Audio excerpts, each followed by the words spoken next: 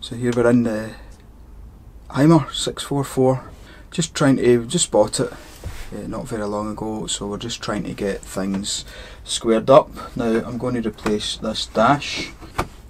This carpet's a bit done, and the plywood underneath is in a bit of a state over the years. It's just had condensation and all sorts of water on it, and it's a bit mouldy underneath, so we're going to try and clear it out. A wee bit cramped under here, so I'm bending down to try and get my face into frame, but this is going to be replaced, and I'm going to just go through it. I'm just going to film it as I'm going.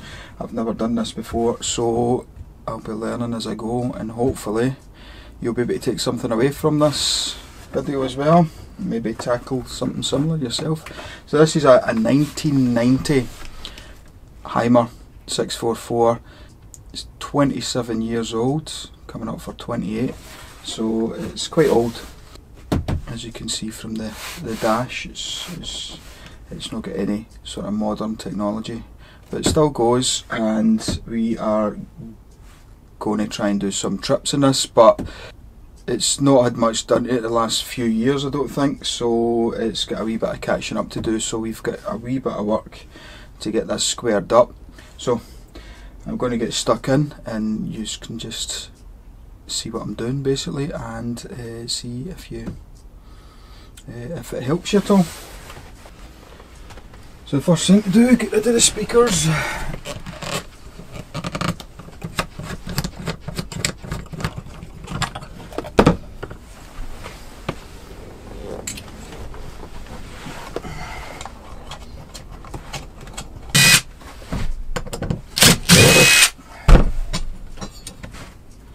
Now you can see there's some screws through the carpet. I'm going to take them off. Now this should come up. It's not glued down very well. It's been screwed down.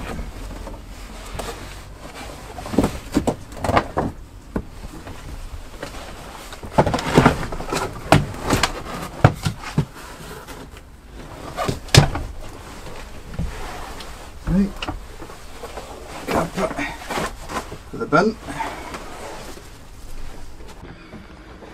Okay, so you can see this old bit of ply.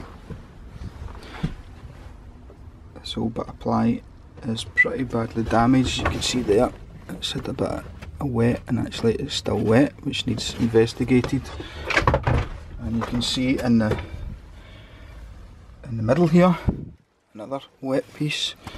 Now this is actually soaking wet underneath here in the engine bay, and I'm not exactly sure how the water's getting to this point here, but I'm assuming it's coming from or soaking along the soundproofing that's underneath here. So basically this side is absolutely minging with, I don't know what that looks like, some sort of mould, but yeah, it's coming out. So what I'm going to do now is release this vent system. We release this whole thing right round. I think it's just held on with these wee screws here, and that should let us pick this up. It looks like it's been out before at some point, so shouldn't be too bad, but that's the reason why this is going. It's done really. It looks like it's been in for a while. This is old carpet underneath, so it's had at least one replacement of the carpet. And we're going to hopefully replace it with something a bit different. Okay, this is what it looks like with the dash out.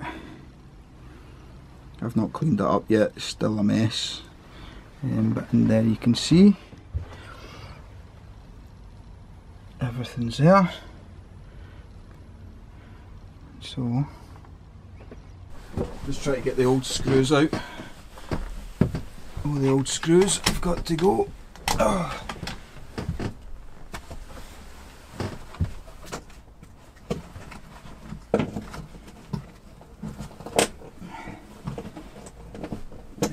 completely gone, rusted solid. And this is where the water was dripping onto the engine, down there, from this point here. So obviously the water's been probably running along from there maybe. This is a wee gap in the seal. Now, I don't think that's anything serious, but there is definitely air coming in there.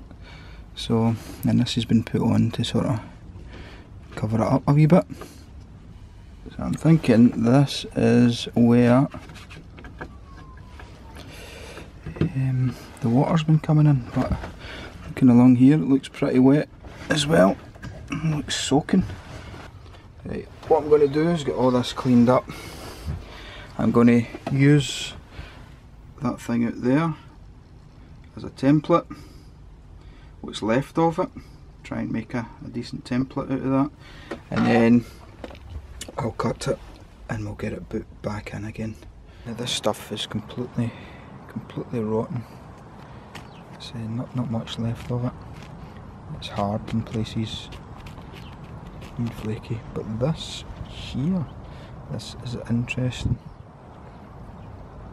This looks to me like a squirrel attack.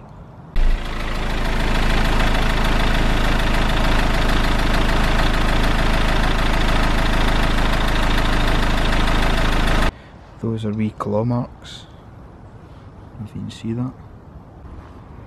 Right, because this is so rotten, it's difficult to use this as a template, but it'll give me a rough idea. I just have to extend this out a wee bit here, because some of it's missing. That looks like the line there, and then we lose it between there and there. I should be able to get some sort of decent line on that.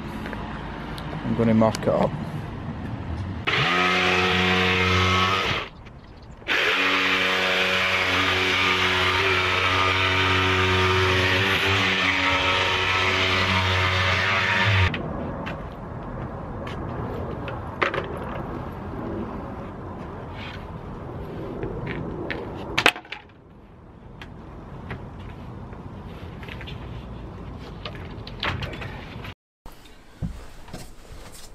So I need to work out where the vents are going, so I've put the vents back on temporarily. They're really loose, and I've marked up a line round. I want to put the holes for these in, so these can sit in the plywood, in the new plywood, in a place where they'll hopefully spread air onto the windscreen. So you want to get these right in this point here, in this sort of bigger area. Yeah, so you've got room basically to have them sitting in there. So I'm just going to, I've marked up the outer line, now I just need to measure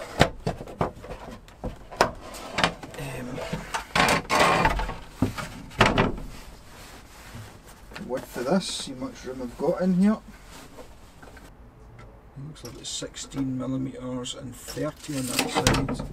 There's not much room in there. I mean, you can get it in, but just be careful. At least that side. So I'm going to make it close to this, close to the outer side, closer. Nice to sit like that. You actually have to cut that hole there, an ellipse. Yeah, you actually have to cut that out of this.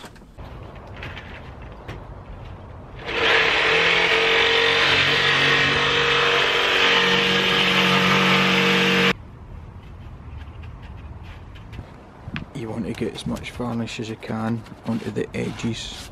The edges are important. And I might even put a wee bit of silicone seal along here once I'm finished.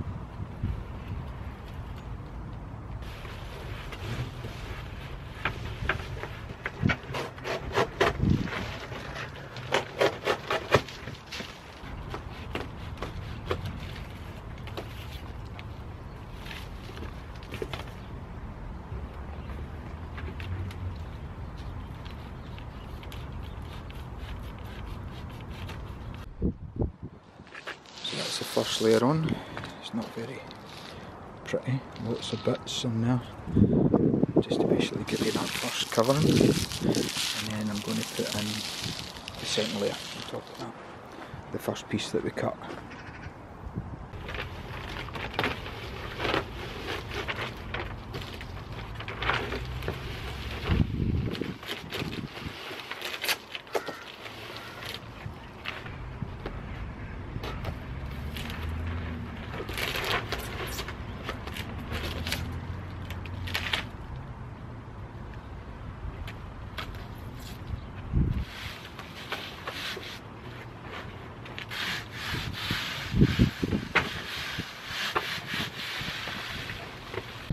I'll just tidy up the two layers, make sure they're nice and neat, and then I'll put in some screws to hold this in position. And I've used stainless steel panhead screws with stainless steel washers. I've only used 10 on it. Hopefully that's enough. It's just to stop it all sagging if the adhesive doesn't stay. If the adhesive is not enough to hold it while it's hanging underneath the dashboard.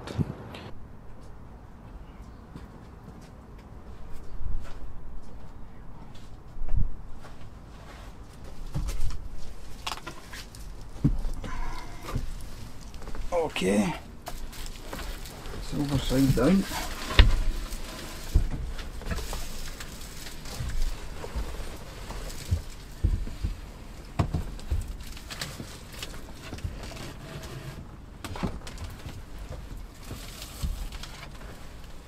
Right.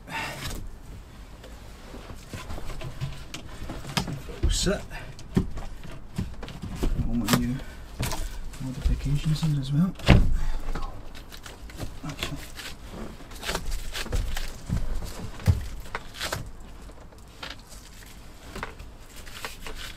Right, I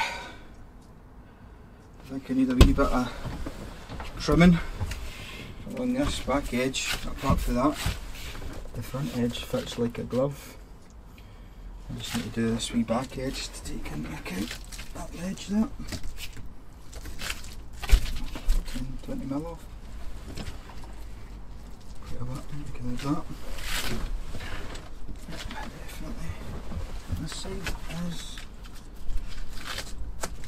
so good. Yep, that's good.